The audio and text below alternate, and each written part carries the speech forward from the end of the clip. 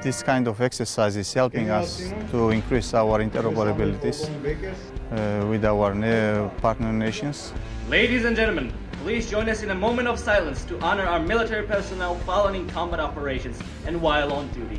This exercise helps us to also enhance our defense capabilities in order to be more capable in a planning and also in execution process.